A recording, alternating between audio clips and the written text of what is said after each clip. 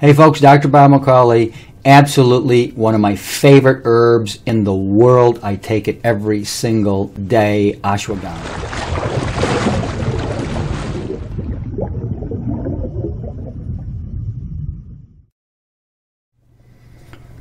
There's a few herbs that I take every single day because they're just absolutely amazing, and mucuna is one and the other one is ashwagandha. I mean, I never miss. This stuff is great in so many levels. It's unbelievable. It's not really well known, and yet it's probably, you know, definitely one of the most widely taken herbs in the world. Probably the most widely taken herb in India. It's an Ayurvedic. That means it comes from India. You know, but the other one there might be what they call Tulsi or holy basil. That's really, really popular too, and I love that one. These are both happen to be adaptogens, meaning they kind of will take the problem that you have, the health challenge, and adapt itself to it.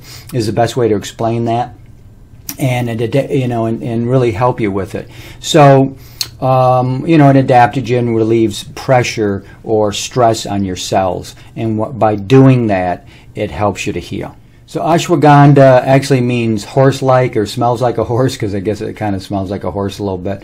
It's not the worst herb in the world. I take some that are much, much worse, like bacopa. That's the worst thing, but that's incredible for concentration. Bacopa, another Ayurvedic. I love the Ayurvedic herbs much more than the Chinese herbs, and I understand them a lot better.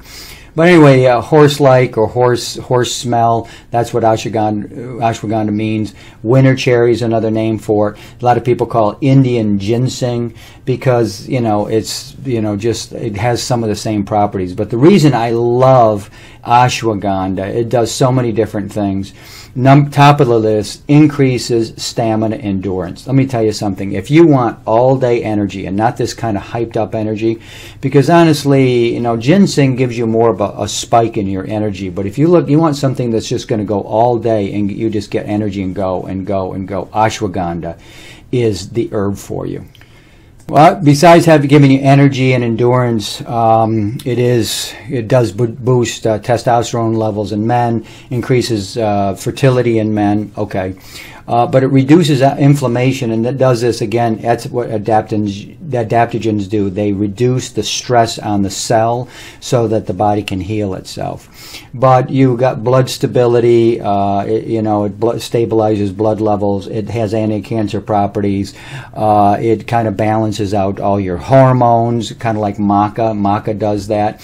It releases and, you know, kind of reduces anxiety in the body. As I said, inflammation, balances triglycerides, high cholesterol.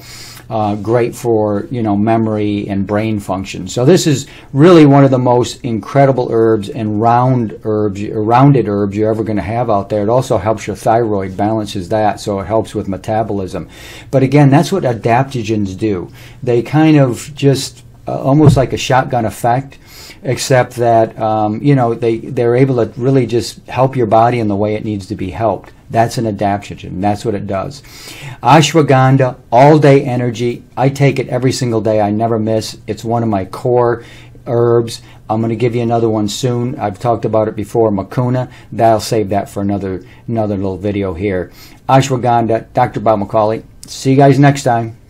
Absolutely love your comments about these videos. Let me know what you think.